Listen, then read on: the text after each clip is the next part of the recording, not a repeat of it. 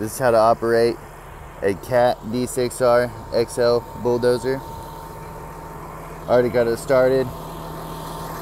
Let it warm up for about 15-20 minutes. It's already kind of hot outside, so it doesn't take long.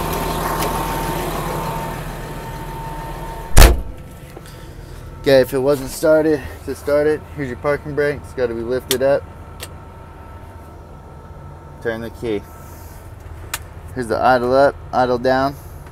You have to hold in your deaccelerator right here. You idle it up. See, I'm holding down the deaccelerator. We're 900 RPMs. Start letting it go. Raise it up. Alright. If you have rippers, this lever right here, make it go up and down. This switch right here will make it where this lever doesn't work. Make sure that's unlocked. Now, make sure to get going, hold your deaccelerator down. Park brake off. Click it back in reverse. Lift your blade up. Get going. And this one you got an angle blade. So this switch right here makes the blade go right and left over here.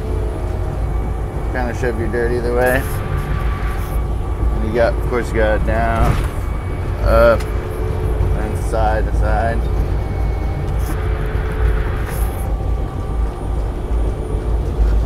And that's about it. Just building a pond out here, cleaning up some creeks. Alright, so from reverse, back down this hill, deaccelerator down, apply the brake just slightly coming down the hill, throw it in forward. Kind of hard, I only got one hand to do this, but try not to steer. Kind of dig in. Your RPMs will drop and start moving a little slower. Make sure you're seeing quite a bit of dirt pushing out the side of your blade. You ain't doing much. When you feel it start to stop, you just lift up a little bit. Here's kind of what my joystick looks like going through it. So you can see how much you actually move it.